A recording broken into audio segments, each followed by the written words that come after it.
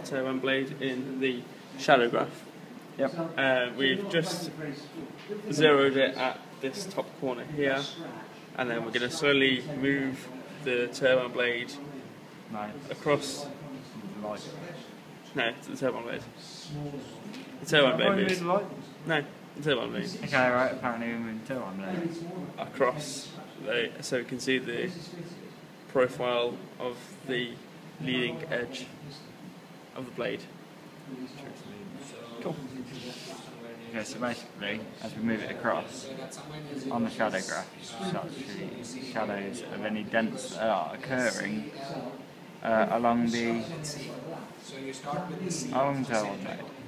So we can see tiny little ones, but yeah, we're going to wait for a big one. You can just go down and measure it, can't you? Yeah. Oh, that one. We'll do that one there.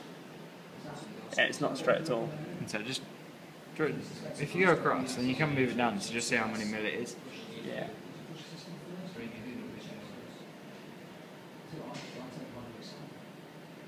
So if you go into the middle of that dent now,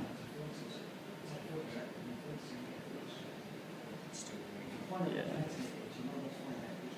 Okay, so since that is currently on 0, then we will obviously be able to find out the displacement between the top and the bottom of that. So by moving that handle, which moves it down. So we find out that the dent in that is 0.174 millimeters, and that's 35.5 mil across. So if you do X as 35.5 and Y is. Now what I'll do is I'll just what was it? What? 0.174, yeah.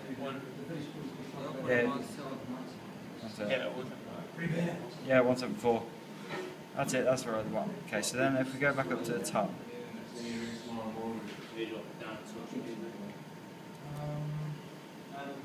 Go back up to the top of the blade, which is there. And then obviously we can move. How do you move it? How do you move the X? And you can have, no, just find the displacement of this one.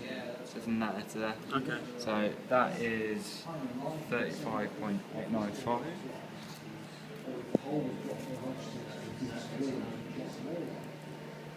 Why is it 35.895? Okay, and then what's the other one? And that is to 35.108. So that is 8, 1, 15, what's 15, 1 to 8? It should be 7. 7. 8. Yeah, 7. 8. So 0.787 of a millimetre. So that's more. So as you can see, we've drawn around all of the turbine blades. Just so we've got a rough, so we can mark down where the actual damage occurs.